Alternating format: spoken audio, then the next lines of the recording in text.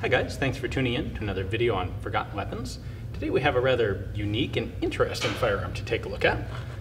This is a Type 99 Arisaka that happens to have had a Type 96 or 99 Nambu light machine gun mounted to the muzzle. Now there are a number of things that went into this conversion, and it appears to be extremely well done. Frankly, it's kind of slick. I kind of like it. It's not as muzzle heavy as it would look. It makes for a very stable shooting platform. Frankly, I think it would make more sense maybe if it were a sniper, which it's not.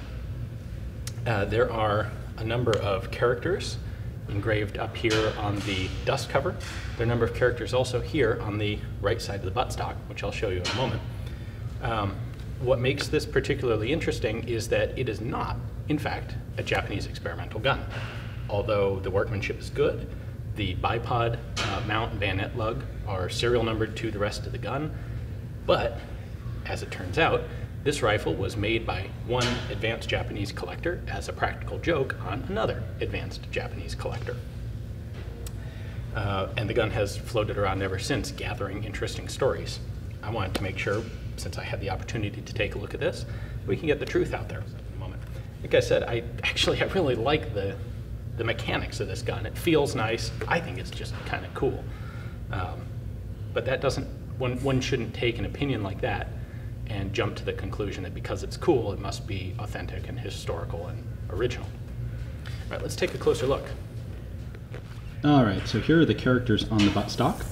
These read Ni, Kayuka, and then the Nagoya symbol, and then Shiken. That translates into bipod mount, and then Nagoya, and then test. And then if we move up here to the dust cover, it's a little hard to get with the glare. That actually is Shiken, and then the number 22, which means test and 22. This is a first series Nagoya rifle. See the serial number and the arsenal marking there. It appears that the monopod block was actually ground off the bottom of the band, and the front of the stock was cut down to accommodate this bipod mount.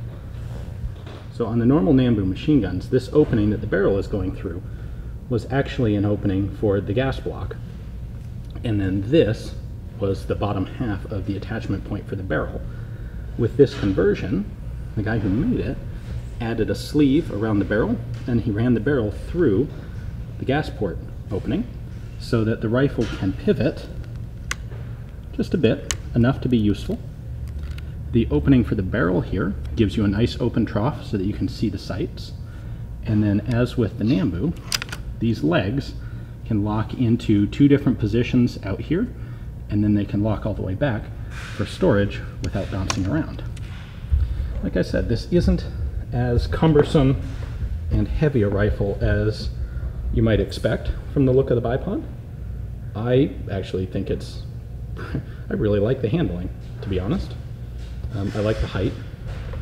Now obviously the guy who made this was trying to base this on the idea that it would have been a Japanese experiment, probably intended to coincide with the period when they got rid of the monopods on the Type 99.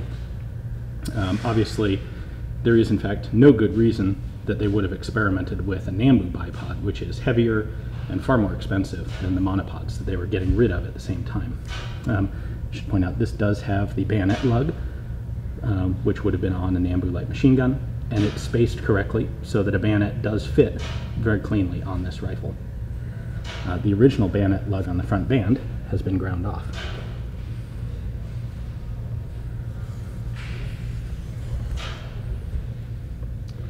So there you go, guys.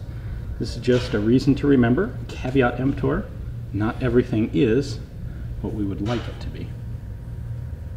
Thanks for watching.